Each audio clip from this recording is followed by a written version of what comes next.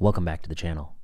A few weeks ago, I was about to record a video of DanGer shock. I just read the paper. I was about to give my critical appraisal of the study in the New England Journal when I was interrupted. So I'm going to pick up where I left off. I re-reviewed the paper. I've got a few thoughts about DanGer shock, which is, to my knowledge, the first positive randomized control trial of the Impella device in cardiogenic shock. A very interesting paper by the folks in Odense, Denmark. It's called Microaxial Flow Pump or Standard Care in Infarct-Related Cardiogenic Shock. And it is a positive randomized control trial. That's what they want you to know, that at last we have succeeded.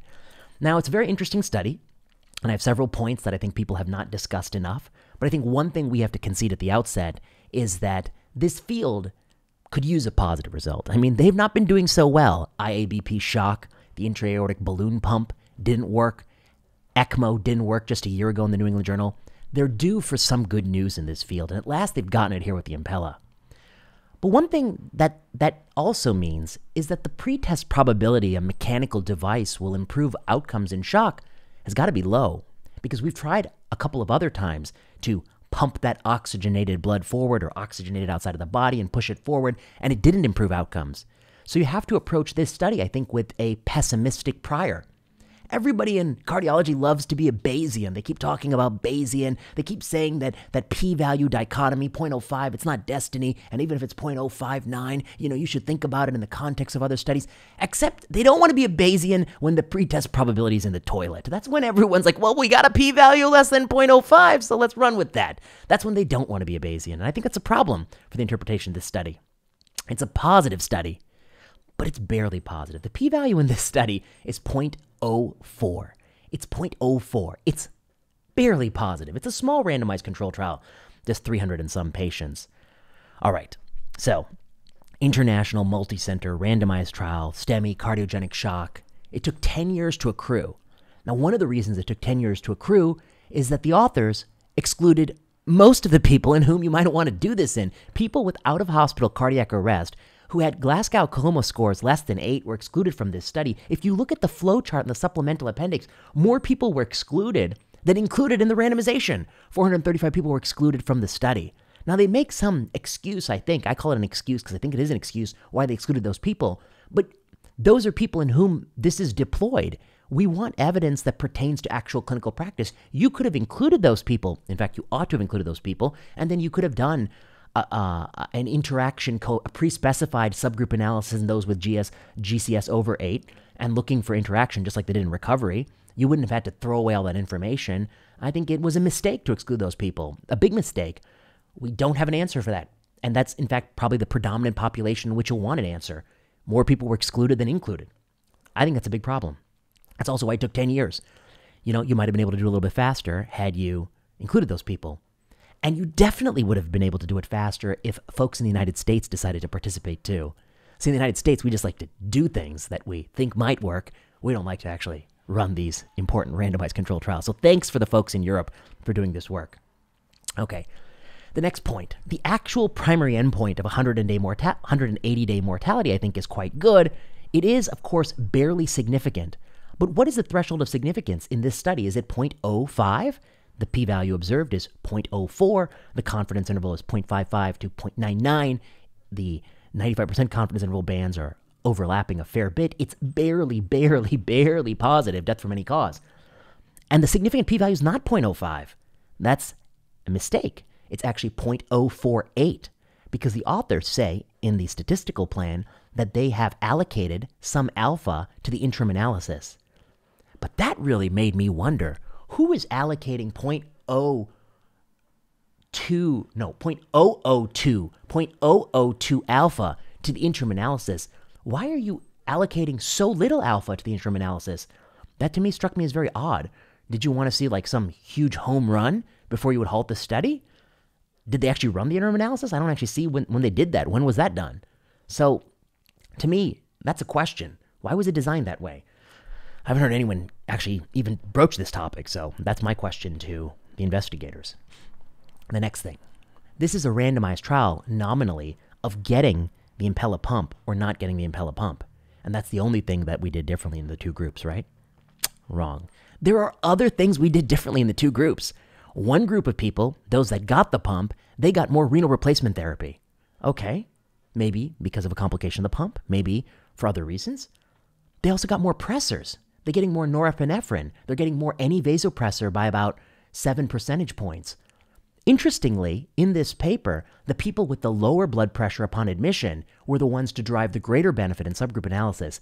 Is it really the pump that's responsible for the benefit, or the fact that the pump makes the doctor give more vasopressors, and those people might actually need more vasopressors because they have lower blood pressure? That's why they're benefiting more. You see, that to me is a little bit interesting. It's not isolating the effect of the pump, it's isolating the pump plus the increased vasopressors. Next, the other problem with this study is what happens if the doctor wants to escalate care.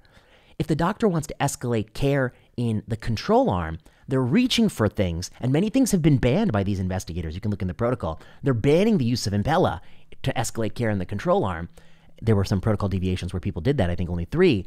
They're forcing those people to escalate to things like ECMO. And in fact, there is an increase of something like 7 percentage point more people getting ECMO in the control arm as salvage than in the intervention arm. Well, we know ECMO doesn't improve outcomes. We know ECMO has more limb ischemia from the study a year before. Is it possible that this sliver, this barely there benefit, is not due to routine pump placement, but the fact that people on the control arm are harmed by getting too much ECMO on the back end, or getting futile ECMO when it can't help and can only hurt? I think that's an open question. So the investigators haven't. They kept saying that this is a homogeneous study and that's why they excluded all these people, but they haven't isolated the effect of the pump. They've got a few other things moving parts here. One more point. In the supplementary appendix of DanGer Shock, they do an as-treated analysis, a per-protocol analysis. Now, I'm a purist. I like my intention-to-treat analyses, but typically, when you go from, in a superiority study, when you go from, maybe this is something that people should understand, intention to treat means to analyze people as they were initially assigned, and per protocol means to analyze them as to what they actually received. As a general rule in superiority studies, what you want to see is a big per protocol benefit and a preserved benefit in the intention to treat population. In non-inferiority studies, what you want to see is that it's non-inferior both in the intention to treat population and in the per protocol population, to know it's not just poor adherence in the control arm or the base arm in the non-inferiority study. That's the reason why you're non-inferior. It's easy to be non-inferior to doing a shitty job, so you also want to confirm non-inferiority in the per protocol analysis. You got to think about that. That's a more technical point. But here, I expected to see a bigger benefit in the as-treated analysis than the intention-to-treat analysis. That was my expectation. I was surprised to find that the as-treated analysis is null. The confidence interval crosses 1. It's a negative study by as-treated analysis. It's only positive in intention-to-treat. Now, that I wouldn't draw much from that point. From many of these points, I wouldn't draw a firm conclusion from any of them in isolation. But let's put it all together. 10 years of accrual. You've excluded most of the people. You've excluded the people in whom this pump is being placed routinely in the hospital. You have a negative as-treated analysis. You have a positive primary analysis, but just so barely. So barely. And you've barely lost any alpha for your interim analysis, which you're not telling me all about, which is weird. You have differences not just in what they got, the pump or no pump. They're getting more pressors, and there are differences in the rates of subsequent treatments that may even be counterproductive. The control arm is getting more ECMO, for instance. So what am I to... And the prior literature is just stone cold negative. There are all these negative studies, okay?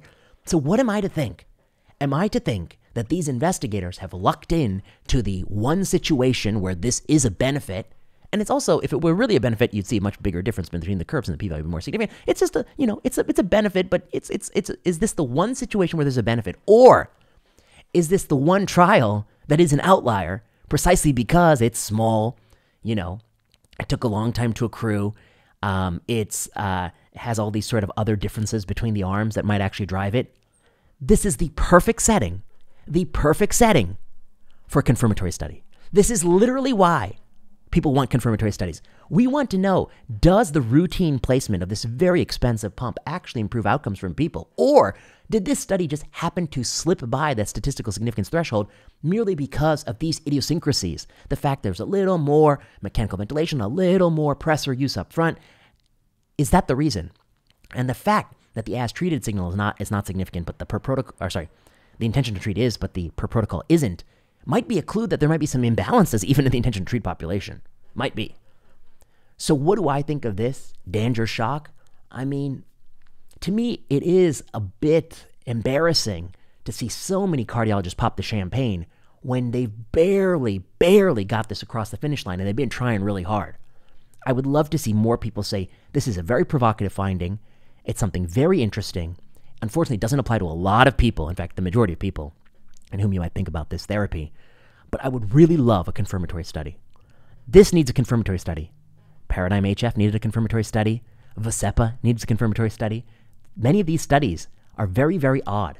In the VASEPA control arm, you're getting a mineral oil enema from, no, you're not an enema, but you're getting a mineral oil laxative from taking all those placebos. We need confirmatory studies when there are vagaries and idiosyncrasies in control arms that might drive the outcome. And again, it's just barely past the significance threshold. If you're a Bayesian and you look at all the totality of improving cardiac output in cardiogenic shock after MI, wouldn't you conclude that it doesn't work? If you were a Bayesian, if you were a meta-analyst and you looked at all the modalities, wouldn't you conclude it doesn't work? Isn't it weird that in medicine we run 20 trials and then we celebrate when one p-value is below 0.05, or in this case 0.048? Isn't that interesting? Because if you run 20 trials under the null assumption that you're sampling from the same distribution, how many p-values are going to be significant? Think about it, okay? Right? It's a distribution, and of course, and 5 is perhaps even the modal frequency of the distribution. So, if you're on 100 studies, and if you're on 21, would be the modal distribution. Okay, what's my point here? My point here is that DanGer shock is interesting. It's not a slam dunk. It's got these open holes in it, and I didn't hear anyone talk about that. So that's why I'm making this video. So if you like this video, you know what to do. Like, subscribe, and sign up for notifications on this channel. Check out Plenary Session.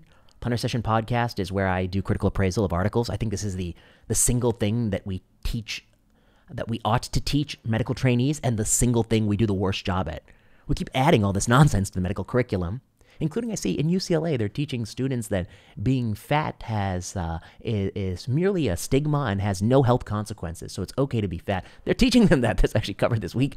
Instead of teaching nonsense, why don't we teach how to read some articles? That's what I think. So you're not going to get it in the medical school. Unfortunately, they don't want to build it into the curriculum. You're going to get it on Sensible Medicine. You're going to get it on Vinay Prasad's Observations and Thoughts, and you're going to get it on Plenary Session and this video. So those are my thoughts. DanGer shock. Until next time.